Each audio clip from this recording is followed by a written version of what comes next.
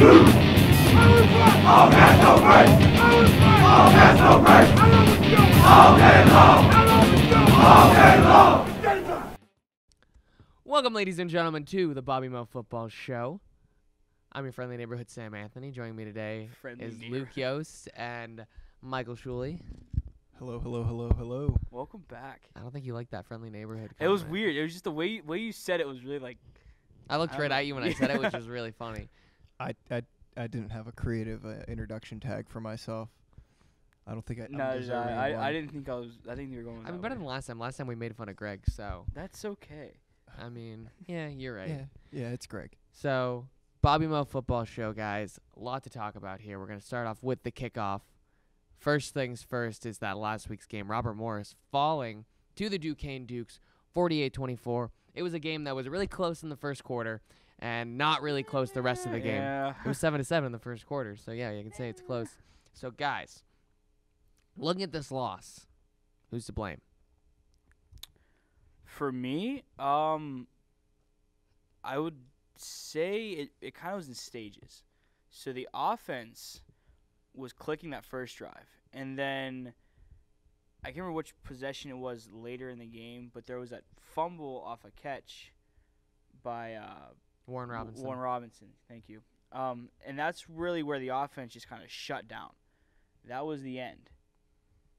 It was not necessarily like but like it stalled from there on out. There'd be flashes of, but it wasn't the same. I mean, they still scored. 17 in the rest of the game. It wasn't like it stalled completely. Yeah, but I'm saying it wasn't.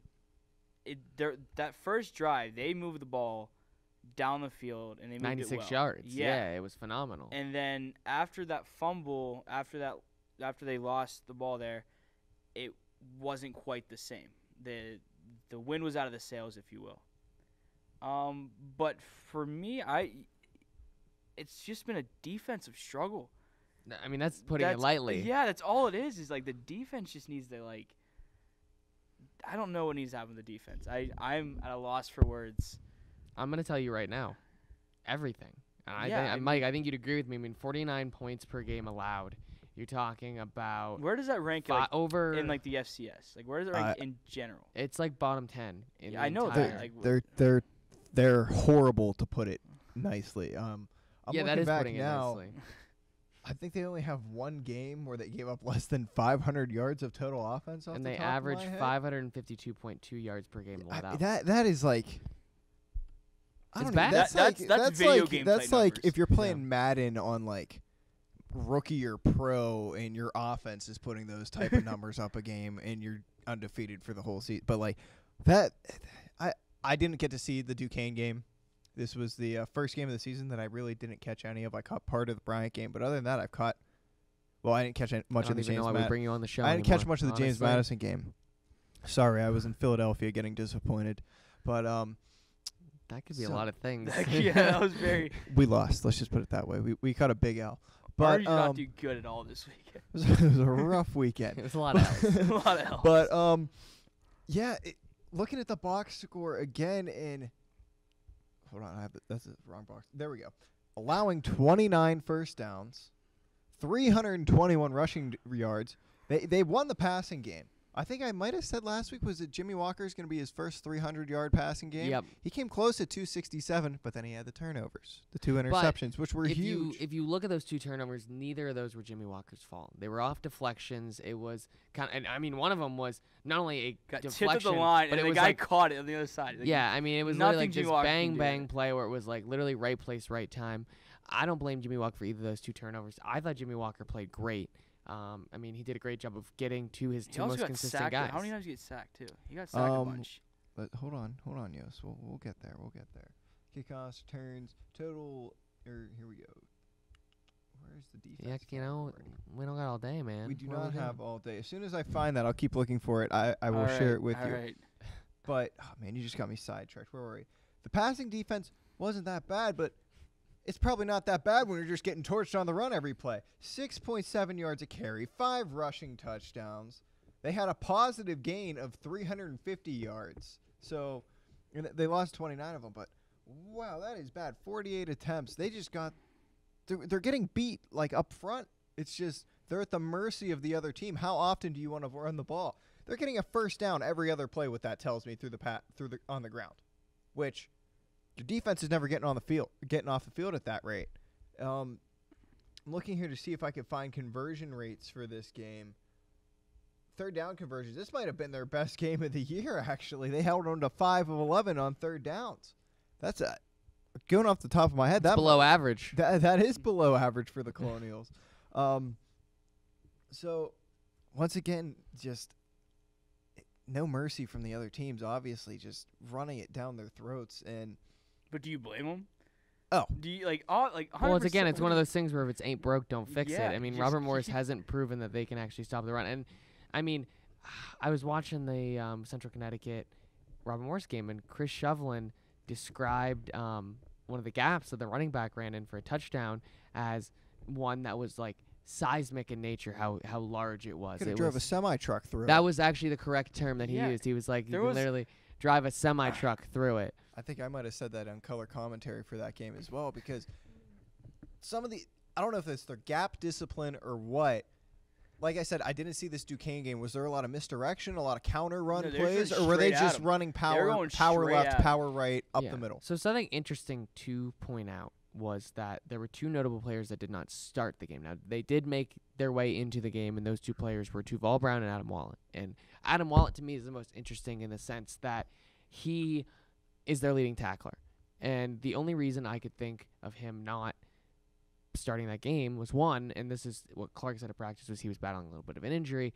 But theoretically, the other way you could look at this, and again, this is all hypothetical. I'm not saying for sure, but have we ever thought that potentially was because even though he's getting high amounts of tackles, it's because he's leaving gaps open, or he's over pursuing where he shouldn't be pursuing? I think that's been a big issue. I think you're seeing these guys and everyone going towards the ball carrier, which is great, but gaps are being left open and edges are not being sealed. That's the biggest problem. It doesn't matter whether they run it up the middle, whether they run it left or right. They're not going to tackle him with you're talking about 6-7 yards per carry. I'm going to use a team euphemism here, and they say Okay. all gas, no brakes, but sometimes you need to pump the brakes around a little bit and have some discipline. I remember in that CCSU game, I want to say it was the first touchdown CCSU scored on that first drive. They ran that counter out of the shotgun, I want to say, and the whole defense just over-pursued. He cut back and could have drove 2 semi-trucks down the side of the field where he was. There was no one there, and no one on that defense has enough speed to get over sideline to sideline and make that tackle. Chase down somebody, yeah. And the holes are just massive. They're getting bullied up front, which is something that coming into the season we didn't think was going to happen, especially when you have all NEC last year in Amir Fenwick, and then all NEC preseason again, and I've heard his name hardly at all this year in any sort of positive light. Been in anybody's play call or anybody's stat line. So my next question to you, gentlemen, is looking at this season in general and the way the problems that Robert Morris has been having, specifically on the defensive end, because those are the most glaring. Is there an immediate solution to these problems? No. I don't think so. I have enough faith in the coaching staff and enough I'm gonna go with excitement in this coaching staff. I think this staff is legit. The people that are in place are legit for the most part, especially higher ups. I think if Clark brought Plungus in, and the offense has been great, so they're doing great over there. But I think if Clark puts this much faith in Plungus, and Clark himself a defensive guy, I think they would have been able to figure out something. For them to be this bad is just, it's kind of mind-boggling. And now, granted, I want to say someone had told me, given me a stat, that they lost 5 of their top 7 tacklers from last season, something like that, which is a lot. But that's the problem with this team, Yost, is that the tackling has been such a problem. Tackling and discipline has been such a problem. And making tackles when you're out of position is difficult, because if you're going to have to run all the way across the field at someone, they can easily cut back and break that tackle. And it's harder to stop all your momentum going that way and make that play. But if you're sitting in the gap waiting for the guy and there's no hole for him to run through, he's going to run right into your arms. Yeah, so And I want to add on to your point because you mentioned 5 of the top 7. So I'm going to run down the list of top tacklers from last year. Do it. So number 1 is Adam Wallet, still here, 108 tackles. Well, Next, he left the game early. He got that targeting call. yeah, which again, questionable that's- call, but it's one of those things that It happens. Yeah. Exactly. and the referees are doing their job to make sure that And what if players are that's safe. and what if that's not a targeting call? Let's say it's an injury or something. Yeah. It's still one of those things that, all right, you lose your top tackler, you still have to overcome that. And there's Yeah. And that's a when, natural when part of the was that game. targeting call? It was second quarter. There's your turn. That could quite possibly. Was it early in the second quarter? Because they gave up Yeah. what 24 in the second quarter, and that's the difference in your ball game right there. Personally, I don't think because considering he didn't start the beginning of that game and their defense looked solid on that first drive, which is where they forced the fumble. They were making good tackles. I mean, one of the reasons they forced that fumble was because they weren't letting up the big play. So it was a grind for Duquesne, and then Duquesne had the fumble, and that's where Robert Morris did it. So I don't know. I think it's easy to look at one player, but again, going back to this bigger picture here, Gerald Ferguson was the next leading tackler. He's gone. Joe Uatafi, gone. Ryan Richards, gone. Drew Allen, gone. Tyler Lamica, still here. Zach Samiska, gone. May I ask, what positions the bulk of these guys played? So Ferguson and Uatafi are linebackers, and then Richards and Allen are corners or defensive backs, and Zamiska's a D lineman. So you got people from all over. So you lost 3 guys out of your front 7 there. Yes. Yeah. That's huge. That's big. That's Because that's the And I anchor. don't think That's the Ferguson anchor was of a your good athlete defense. too. Ferguson was quick. Ferguson had 8.5 sacks, which led the team. Adam Wallet, as much as he was leading tackler, did not record a single sack last year. Well, I mean that's a different position because were they playing a? Did they change to a 3-4 this year? Yes. So, and that could be another thing. Maybe Fenwick is built instead of a 3 technique defensive tackle because he plays on the interior of that line, Yeah. right? Yeah. Maybe he's not built to be doubled up, and maybe that it is beneficial for him to play in a 4-3 system. Yeah. And I'm going to revert back to the point where I said earlier, where I have faith in this coaching staff, and I think over time it's going to get better Well, because you're they're you're gonna recruiting bring guys other- for your yes, system. exactly. Yeah. And I'm not saying this first year is always kind of a toss-up because Clark doesn't have his guys in there. Yeah. But what they've been able to do with this offense, Elijah Jackson, although he wasn't brought in by Clark, Mike Miller, yes, former offensive coordinator. Do you want to mention that? he's hopefully for the Colonials going to be there for the remainder of his career. Yeah. Hopefully he doesn't transfer somewhere, or God forbid he gets hurt or something tragic like that. Stevens, is Stevens a Junior. He's a junior, so he got one more year left to him. Then your receiving core, redshirt freshman in Del Femini. Junior Invecchio, who had a terrible game against Duquesne, 2 receptions for 3 We're yards. gonna talk more about that abysmal. later. We'll get back to him later. You have arguably Gonzo's what? one of the best tight ends, not just in the In conference, the but nation. arguably in Yeah, all of FCS football. in terms of receiving. And he's going to be back next year. Petrick, I believe, is a redshirt sophomore, I want to say. Who is this? Petrick. Patrick. Yeah, he's a redshirt sophomore. He's So got a couple he more. got a couple more years, and I'm really excited to see him because if he could get his hands better, I think one of the things that with him is they don't have as much confidence in him in catching the ball, Yeah. but he's still young in his Well, and career. here's the thing about Patrick. And If you he's go huge. if you go to Robert Moore's football practice, Patrick almost always stays late. He did it Yes. a lot during camp, working on catching. He's a guy that is determined. He has the work ethic to go and get better and learn something like that, and he has the size. He's an athlete. Big. So He's as soon as he big. starts doing that, and you've seen flashes of it Yeah. when he gets in the open field When because he he's get- so when he gets big, he's going hard to bring downfield, down. You just gotta throw it to him. And, like, I wouldn't want to step in front of him. no, there's not a defensive back that by themselves is gonna bring Steve Petrick down. Oh no, and the thing is, yes, they're going to lose Jimmy Walker, who's an experienced quarterback, a good quarterback. But George George Martin good has against looked CCSU. sharp. George Martin's going to be good. Yeah. I think I he's think going to be. that's the I think consensus he's. I here. think he's the future in the quarterback position. Unless you never know, they might grab a guy that they really like, fall in love with. You still have Caleb Lewis, who's looked okay. He's still his first year in the system. You never. I think that'll be an interesting. Isn't Lewis a senior too? Yeah. Is Lewis? They're Yeah. both. So they're Yeah, both. Lewis Lewis will is be a gone. graduate senior. I thought Lewis was a Fifth junior. year. Pardon me on that.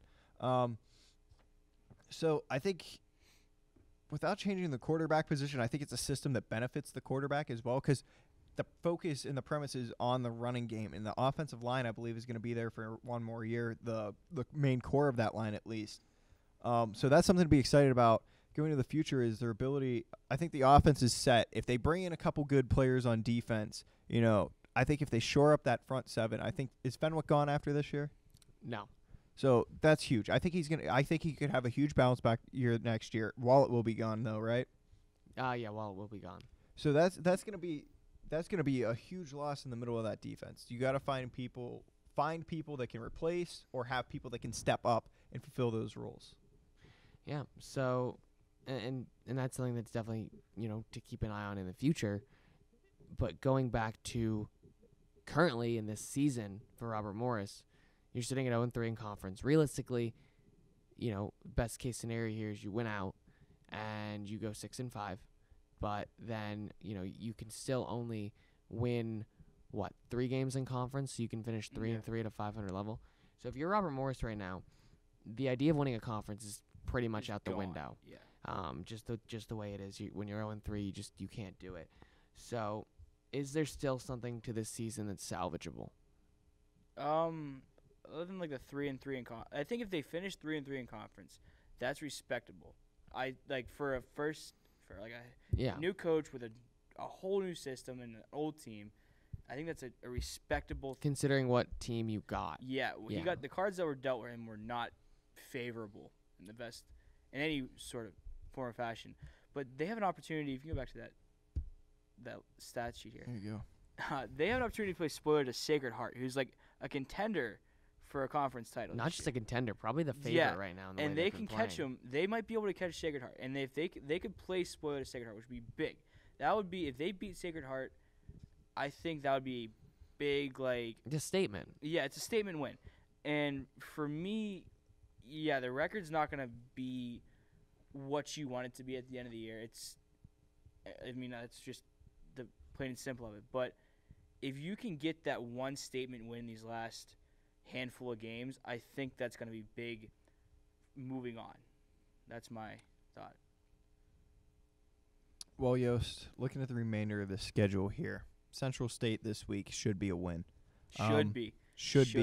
I think they're going to pull it out here. Central State's offense has been anemic so far this season. That's what we thought about Duquesne's too. But they're also a Division II team. And that's 3-4, 1-3 in their conference. How are they running the Their ball? last game, they beat the University of North Carolina, Pembroke.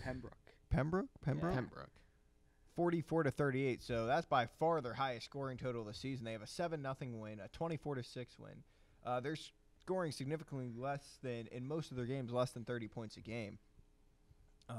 So I don't think the offensive threat is going to be there. That'll be a good test of the defense because if the defense can't stop this team, yikes. So nice one. Gotcha. So I'm going to chalk up a win against Central State.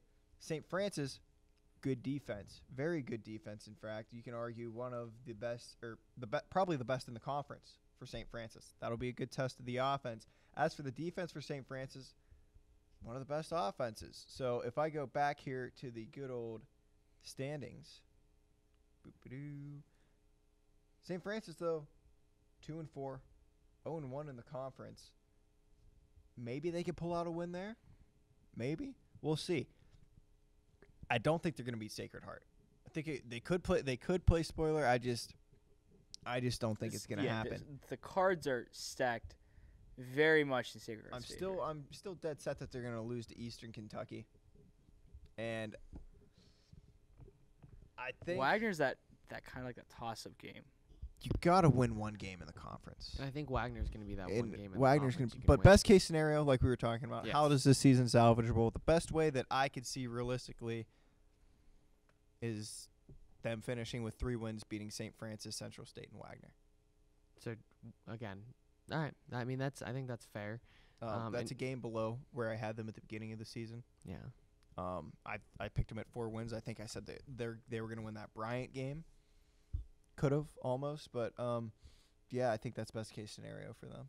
So you mentioned Central State, and that actually flows perfectly into our next segment, guys. We're going back. It's our weekly Truth or Lies.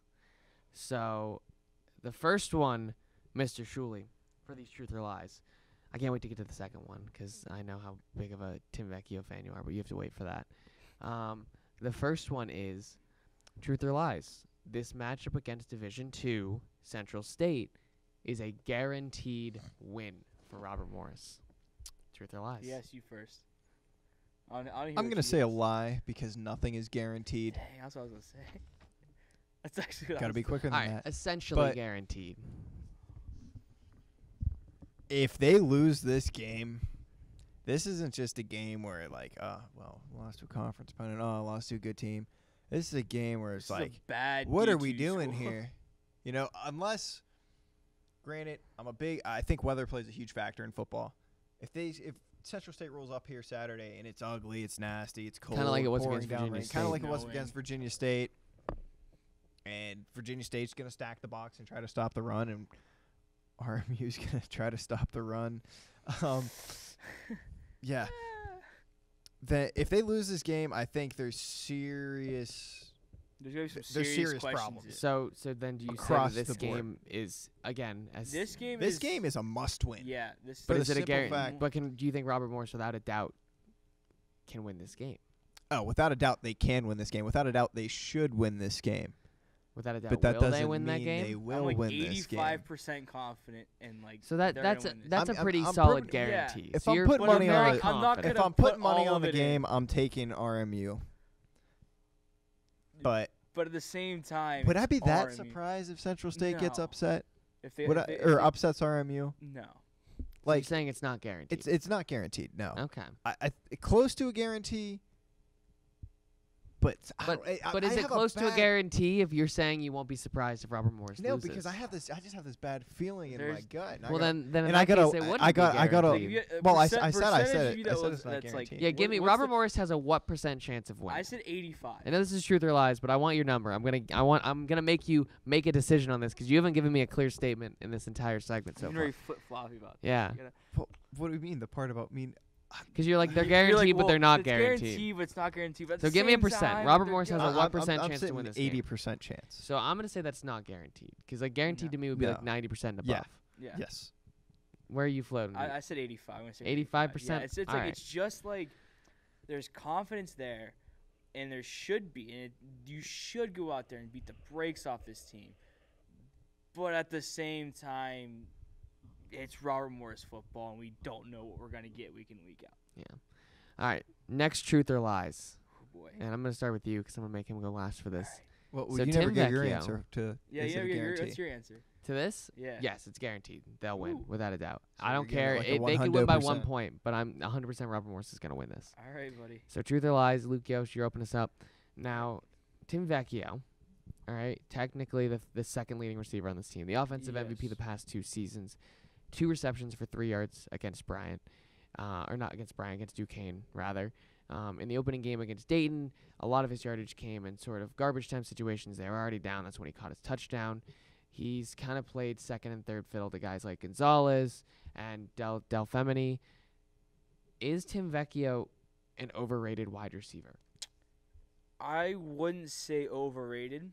I would just say maybe like underappreciated in what he can do. Oh, that's something. Underutilized. Underutilized perhaps. would be a better word. Because like he's not a speed guy on the outside. He's not gonna burn anybody deep. He's a small guy. He's not gonna be able to get up and get the ball. But if you put him in the slot and let him run little slant routes, let him do it like a Julian Edelman or a Amendola. I'm missing it. Wes Welker even. Greatest slot receiver of all time. But anyway, we'll talk about that later. Tim Vecchio is No, we won't. we probably won't. Is that he's the quintessential like little dude who can just like kind of sneak in a defense, find a little soft spot, hit him for 10 yards. Like that doesn't have to be anything big. You don't have to like Tim Vecchio is not going to catch the ball, break 3 tackles and take it to the house. He's going to catch the ball, give you, an 8 to 12 yard range, and then just keep the ball moving. That's what I think. All right, Mike Shirley, what do I you got? think my favorite thing that you said there was catch it for 10 yards and then that's it. Because he averages 10 yards a catch, 10.7. Look average- at you. Oh, man. Averaged 10 yards a catch last year. Led the team in receiving last year with 321 300 yards. yards? 321 yards and 2 Yikes. touchdowns with a long of 41 and averaged 29.2 a game. So actually this year he's averaging more per game at 32 yards per game than he was last year. But as for the question, is he overrated or underrated? I think he's rated where he should be. He's one of the better receivers on the team. I said last week I think Anthony Delfemini might be a better receiver than him. Delfemini's the best pure wide receiver they have. Best pure wide receiver on that team. Do I think he's better than Delano Madison? Yes. Do I think he's better than McGee? Yes. Best receiver on that team, best pass catcher on that team is Matthew Gonzalez, by far. I don't think that's undisputable. But to say that he's underrated, no, he was the team offensive MVP the last 2 seasons. But to say that he was overrated, the numbers support that from the previous 2 seasons. The numbers support that he should have been the offensive MVP because the run game didn't do anything. They didn't do much in the passing game. But like you could have put an asterisk next to that because his numbers were not very good last year for an offensive MVP because the offense was just so nobody else. Like it was just so bad. So yeah, he becomes that guy that kind of luck of the draw. He wins the award because at least someone did something, you know. But I don't think he's overrated from the sense that I don't even think he's first or second option, maybe not even the third option, you know, in the passing game. So he's had a few of these real clunker games where he has like 10 yards or something like that. I want to say he did the same thing against like James Madison or something. Yeah, he might grab a touchdown in garbage time, but it still counts on the stat sheet. You know, he still caught it. Well, it doesn't. The value doesn't quite hold. No, the value doesn't quite hold, but he had that touchdown versus CCSU on the reverse. He had that on that handoff there. So I don't want to say he's overrated or underrated. I think he's properly rated as one of the better pass catchers on the team, but not the best. So I'm going to disagree with both of you. I think he's incredibly overrated, and here's why. Timmy Vecchio was the offensive MVP, and I think the perception is that if he had a better quarterback, if he had a better offensive line, if he had a better offensive coordinator, that Timmy Vecchio was going to be a lot better. I think you guys can agree with me on that. Going into the season, there was expectations of Timmy Vecchio. Again, he is a quarterback. He can hit him in the slot. He's great. Well, Tim Vecchio can't break a tackle. As soon as you get Tim Vecchio, someone grabs him, he's going to go down. He's too small. He gets bullied on the inside because he's so small. And I know you said Julian Edelman, Wes Welker type guy, but if you really have the skill sets of a Wes Welker, Julian Edelman type guy, you're not coming to Robert Morris because there are certain intangibles that you carry that make you good enough to play on a bigger Division I school. With Tim Vecchio, and I know you're waiting to say something. Actually, Edelman went D2, so. Well, Edelman didn't go D2. Did he? No, he played Kent State. Yeah, he played. Yeah, that was a bigger Division I. I don't know who you're thinking of, but my point is that you see how overrated Tim Vecchio is when he's putting up the exact same numbers in a significantly better offense, a top 30 offense overall in a lot of categories. That is why Tim Vecchio is overrated. I'm not saying you're wrong, but I'm just saying who's better than him. And that's not the point. My point isn't who's better. My point is the fact that people value him a lot higher because he's on a team. All right, with so not a lot the of great people that wide value receivers. him a lot higher are the media, correct? Huh? Well, People that value him a lot media. higher are everyone in general in terms of like the fan base, the way that the perception of Timmy Vecchio was that he was the best wide receiver on that team because he was the offensive MVP, because he put up numbers, because he was great in the whip heel. This season that he was the only wide receiver on that team, and exactly, and that's why he's overrated. That's my whole point. See, I don't think that means that he's overrated. Now that you have other people stepping up, you have better people on the roster. Exactly. So you realize that he wasn't as valued as he should be. He was valued higher because there was nobody else, and he should never have been valued that high. I still think he's an above-average player on that team. I'm not saying he's a superstar. I'd argue he's an average player on that team.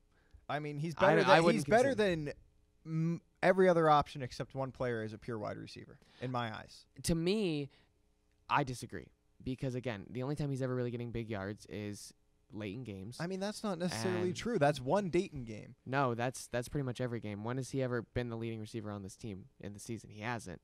And there's been games where Delfemini wasn't. Right. I mean, Delfemini wasn't significant in the lineup until the Bryant game, which was only, 3 weeks ago? I mean, Timmy Vecchio didn't do anything against Virginia State. He didn't record a catch against Virginia State in the team's one win. You can't consider him a valuable player if in the team's one win, he didn't even make the stat sheet. Hold on. They hardly passed the ball in that Virginia State game. It doesn't matter. Then if he's your most valuable asset and you're not getting him the ball, then clearly he's overrated. Well, hold on. He's the most valuable asset on last year's team and the year before where they were garbage. You know, I don't think you look at the team and out and said they were look garbage. at the team. Well, they were garbage. They were. I know, but I'm not trying to sugarcoat things. The offense was garbage. You know. But that's for not my him to point. say- That's not my point. My I point is think- the fact that he was overvalued because he was the Because best they on a put bad this tag. team. They put this tag that's of true. So offensive do you think MVP Timmy on it. Vecchio is a good receiver? Yes or no? For this Robert Morris football team. No, in general, is he a good receiver? For the NEC, Yes. I'd have to check the stats, but I'd probably say he's probably below average. But Exactly. Hold That's on, my hold point. on, hold on. But here's the thing, though. Gonzalez and Delfemini, and by the way, Vecchio, I still believe is second in the team in receiving yards. And that's whether it's fine. garbage numbers or not. But here's the thing. That's what I'm saying. Is so most for of those an are NFL garbage perspective, yards. For an NFL perspective, that's like saying We're that not talking NFL, though. But you're like saying that's like, hold on, Frank Gore. All right, what are your opinions on Frank Gore? One of the all-time leading rushers, I believe he's top 10. Never really played on a great team. You can say a lot of his yards are garbage time, but guess what? He still has the stats. No, that's not what I'm saying because Tim Vecchio, even on those bad The teams, thing never is- put up significant but the thing numbers. is that Frank Gore did Nobody put put up up significant. when you significant put- numbers. But when that's you my get- point, is that they were valued higher because of the lack of talent around him, but but, here's the he thing, didn't here's improve thing, with if the you look improvement of at- talent. If you look at that title of offensive MVP from those two For seasons, you back-to-back have to years. put an asterisk on it because And that's no all one, I'm saying. no one was But valuable. that's what I'm No one was saying, valuable. and that's why he's overrated. That's 100% my argument. You guys Okay, are yeah. agreeing I'm not with me saying I'm not in saying every that, sense well, of the I'm word. not saying that he's You just don't overra- wanna I think throw in he's the word rated, overrated. No, I think he's rated properly. I don't think he's rated properly. The point is, and we're not going to agree on this, and that's fine because we're going to move on, Gotta keep Well, it- you're wrong. keep it- and that's fine, Logan Carney. Calm down, buddy. But yeah, so we're actually out of time. But before we do man. this, We made it Um, halfway through the rundown. yeah. So I just a want your whole bunch of guys' stuff to predictions. talk We've about. talked about Central State enough to Oh, kind of get yikes. that thought. So again, whether it was a guaranteed win or not, Luke Yost, Robert Moore, Central State. Yikes, I was way off last. Give me a score and who's gonna win. Oh boy. All right, I got it. It's not rocket science. Hurry up. Yeah. Okay. Wow. We got 28-13 Robert Morris. Okay. Defense is gonna show up. I said they were gonna do it last week. That didn't happen. Nope. Oh, he's pulling off the Now, mic now, stand now for I this. gotta rethink my position. Oh, is that close? Because you said it. Oh, the defense. You think the defense is gonna show up? I was originally gonna say 45-10, Yikes. but we're gonna help Virginia State out here. We're gonna say It's Central State. or Central State. Sorry, I was looking at the roster. Different here. D2 team. Virginia It's State. fine. They might lose too. they should have lost too. I'm gonna kick it. say 45 for the Colonials and 28 for Central State. No, not even. No, 17. We'll give them 17 points. All right. 45-17. He hit exactly what I was going to say, 45-28. I do. I think that what's going to happen is one of those is going to be a garbage time touchdown by Central State, where Robert Morris is going to be up. How late in many the game. garbage time touchdowns did Timmy Vecchio score? Timmy Vecchio's not going to score a touchdown, and it's going to just support my He's gonna conclusion that he's overrated. Tim Vecchio's gonna have 4 catches for like 38 yards. I guess we'll have to see, but yeah, no, I'm going to stand by that, and we're just going to have to see. So 44 or 45 to 28. Yes. Now that would be their Central State's second highest point total of the season. Yeah. Wow. That's how bad the you're Robert Morris defense so is. you're I have no telling confidence me in them. that- They've given me no reason to be confident, Mike. True. So you're telling me that They- Clark Atlanta University, Kentucky State University, or not Kentucky, yeah, Kentucky not State, Kentucky State, Benedict Benedict. College, Miles College, Elizabeth City State University, all Yes. have better Yes. defenses Yes. than the Yes. Kentucky State too. All Yes. have better defenses. Wow, Yes. So someone's we're just- confident in this defense. Yeah, lack of confidence. Yeah, I think I'm pro. They're still gonna put up yards though. I just don't think they're gonna punch it in the end zone. I have a feeling that they're gonna get inside the 20-yard line and not have a kicker like Virginia State did, and then just not be able. But that's to how they're going to end convert. up Yeah, scoring. Virginia- Is the if fact. Virginia I think State they're had going to be kicker, able to they would beat convert. Robert Morris. So, but guys, we're going to have to see. This is all the time we have left. Unfortunately, we've gone over definitely, blew but it's a through web show, so we can really do whatever we want. but Ah, I'm trying to go home. break the So norms. I have a midterm that I got an article to write. That's Yeah. due in, yeah, like, I have an to study hour. for. yeah. So thank you so much for tuning in to this week's episode of the Bobby Mo Football Show. I'm Sam Anthony. Joining me is Mike. I think Tim Vecchio is the best wide receiver ever. That is Shuli- not true. I literally said that he's not the best receiver on this I team. I know. literally I said just that wanted to see he's how on easy this that team. is. He's not even This close to the PT best guy got sit receiver. together. And Luke Yost is That's with not me. true at all. Thank you so much for tuning in, and please catch us next week. We're gonna be on RMU-TV.com, They're cutting out my mic. RMU-TV This on is YouTube, ridiculous. and so thank you so much for This is tuning in. See you ridiculous. next week. Peace out.